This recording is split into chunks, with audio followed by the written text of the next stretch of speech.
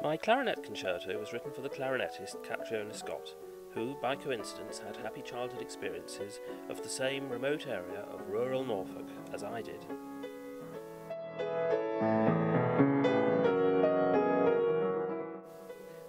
The title, Lost Lanes, Shadowed Groves, is borrowed in part from a poem by Philip Larkin, Lost lanes of Queen Anne's lace, and that high-builded cloud moving at summer's pace. And it's an unashamed and, in fact, quite deliberately pastoral piece. But it's also a reflection on the memories of childhood, the lost lanes of memory. The first movement, Broad Sky, is a sort of breezy evocation of that part of Norfolk. The broadness of the sky is mirrored in the breadth of phrasing and openness of the harmony.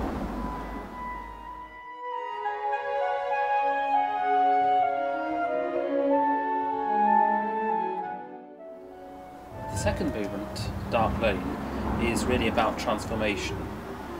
A place that might seem very familiar to us can undergo a very unsettling change. I was once walking down a particular lane in that part of Norfolk, and there was a very strange noise coming from just beside a field to the side. A foggy day, everything indistinct, and this sound of what I can only describe as a heartbeat, pounding loudly, much more loudly than you might think, and making the whole area seem suddenly unsettling.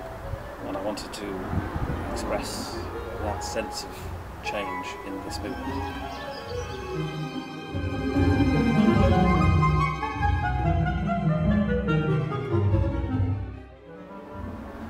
Around the church is the third movement, and if you think of all those Norfolk churches, every few miles there's a Saxon church buried perhaps behind trees, and also the churchyard around with all those people over the hundreds of years who have lived their lives in the area, been possibly fascinating characters, all of them now under the earth. But in this piece I wanted a sense that there's something of them coming out into the open once more,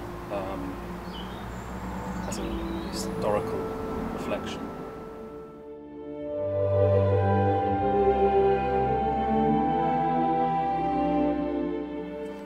There's a special corner of Norfolk that means a great deal to me from my childhood, where I would look across the fields and see a grove of trees lit up just at the last point in the evening when the sun would make it go golden.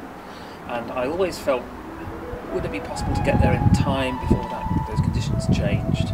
No, it's something of the imagination. It's something you can only go to visit in the imagination. So the last movement is about that. The Far Grove, a place we can't quite get to.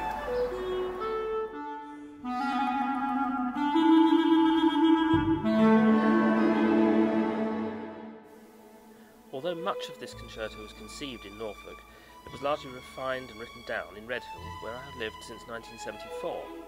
So I'm delighted that this work is finally being aired in my hometown by the Redhill Sinfonia.